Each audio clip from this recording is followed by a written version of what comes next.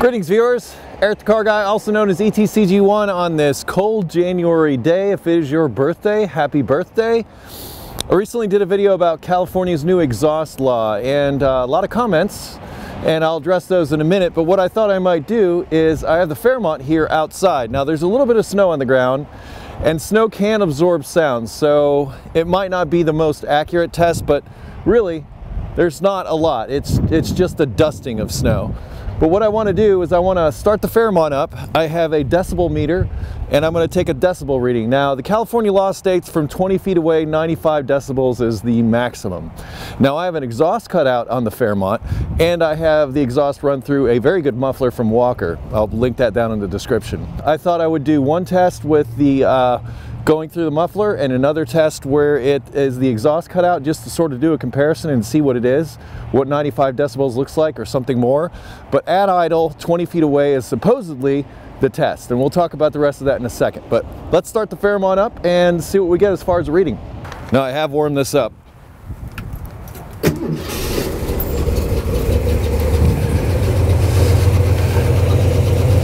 I have a single exhaust that comes out right here. Here's my decibel meter. I've used this in the past in other videos. It's a little bit cold. I've had it in my pocket. Hopefully it's warmed up enough to where we can actually see the display. Yeah, you can see that a little better now. Now according to this, hopefully we can...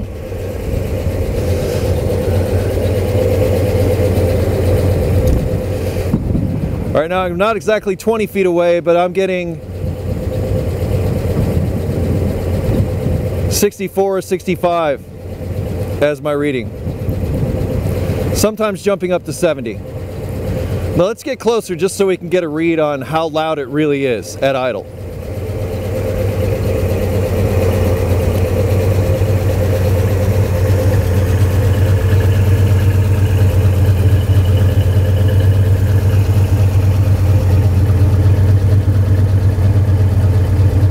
So even at idle, right next to the tailpipe, I've only got about 80, 84, 85.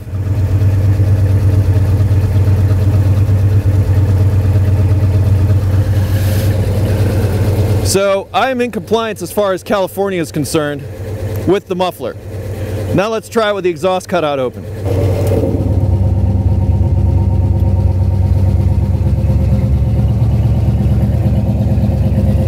That's a little louder. And I can actually feel this as it's running. And even here, well, there it is, dipping up to 90. But even here, it's like 70. And I'm not even quite 20 feet away.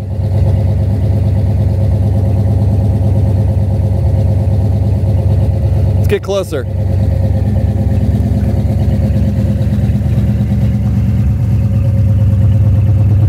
There it goes.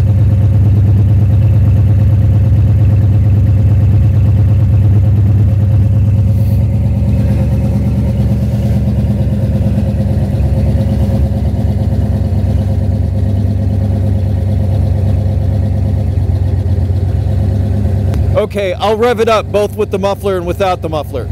We're not that far away from the car, so technically we're not measuring it at the legal distance, whatever. But I'm going to rev it up to 2,000 RPM with the cutout closed, running through the muffler. And then I'm going to do the same thing with the cutout open, just so we see what kind of noise we're looking at.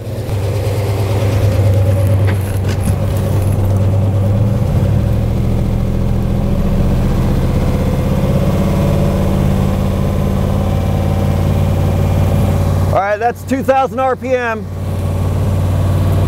through the muffler. Now, with no muffler.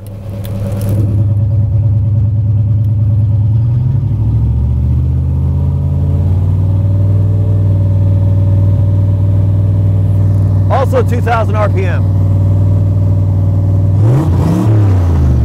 Sorry, I had to do that.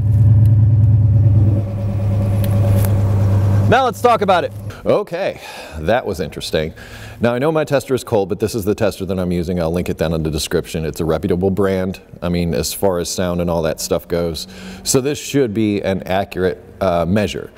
And even at that 2,000 RPM test that I did at, I'd say 8 feet away, if that, I am still within compliance, even with no muffler at all at 2,000 RPM. Well, just barely. But through my muffler, I'm in the 70s as far as decibels go. Apparently, according to the law, it's 95 decibels that they're looking for. So that's where you get the ticket. Now, there's a few things I don't like about this law. Well, actually, there's several things I don't like about this law. First of all, we now know that according to this, my Fairmont is in compliance as long as I keep the exhaust cutout closed, and even if I open it, as long as I'm not a jerk about it. Now I understand, okay, need for exhaust laws.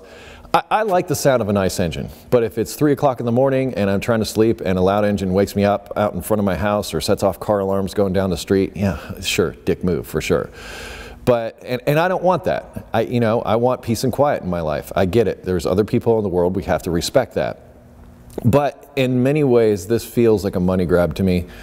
And I say that because of a few things. Number one, it wasn't exactly clear on how they're going to perform this testing. Are the cops going to run around with these and say, oh, okay, you're not in compliance? And that's the thing. I mean, is this one more thing that they can look at us and say, they look like they're up to no good. Sounds like that exhaust is a little bit loud, so now I have probable cause to pull you over. It's up to the officer's discretion. So, if they don't like your looks or whatever, they can knock you for one of these. The other thing I don't like about this is that the fine, according to that article that I linked from SEMA last time, is only 25 bucks. But after you get done with the fees, that adds up well over $100.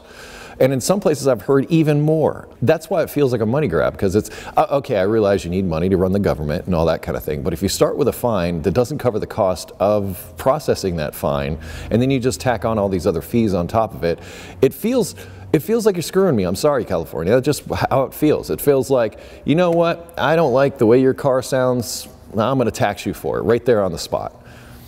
Okay, that doesn't feel like freedom to me. And I've mentioned this in other videos before. I don't think we're too far away from the motor law. And we might get there sooner rather than later. So I'm going to try to build as many of these things as I can before I can't anymore. And hopefully they will be grandfathered in. And we'll see what happens from there. But anyway, I just thought, somebody brought this up in the comments, and honestly, I had this thought. I'm thinking, what if I'm driving through California and, the cops see me or hear me and say, you know what, Mr. Car Guy, we're going to fine you because your exhaust is too loud. I can be like, I got this video. I wonder if that'll work out. Anyway, I appreciate your thoughts. Leave your comments down below. Let me know if you've had experience with this law directly. I'd really like to know, on the street level, what exactly is happening with this. Because if you watch the last video, you see that it's really the same law that's been on the books since 2003, except for they can nail you on the spot instead of sending you off to a testing center or something like that. Love to get your input on this. It seems that a lot of us are fired up about it. If you have automotive questions, eric@thecarguy.com. That will be linked down in the description. I hope you enjoyed this video, so please be sure to like, comment, and subscribe, and do all those things that help make a living. Really appreciate that. Be safe, have fun, stay dirty. See you next Monday with another ETCG1 video. Bye-bye.